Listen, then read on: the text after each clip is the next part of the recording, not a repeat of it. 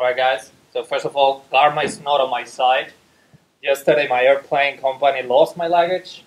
Yesterday at night I saw that the server of the webpage that I wanted to present was down. And today my laptop is actually not running. So I'm really improvising here, but nevertheless. First of all, thank you Jin Dong and the DBCLS for the invitation and the funding, and thank you to you for using your laptop now for the presentation.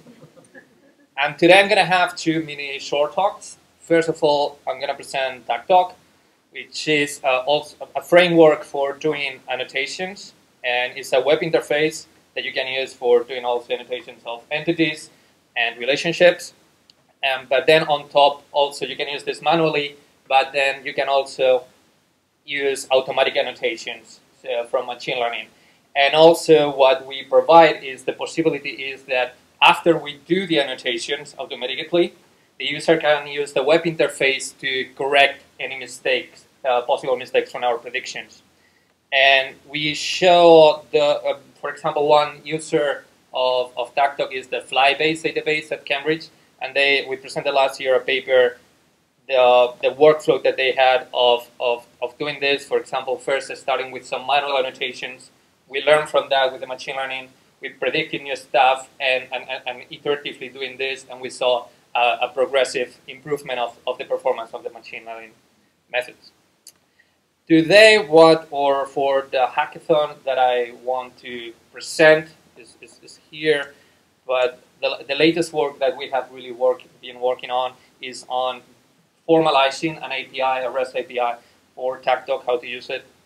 And here's all the documentation on tagtog openly on GitHub.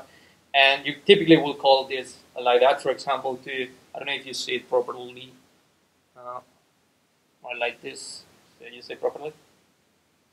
So it's like, maybe like that, better.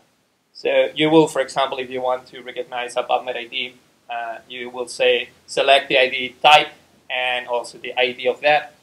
But also you could try to call other ID types, for example, PubMed ID or our own tagtog ID, or even submit any other type of text or files, some different files that we recognize.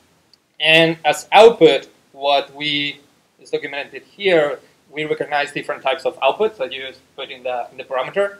And one of those is, for example, visualize, which is you just visualize the results on the web interface of tagtog.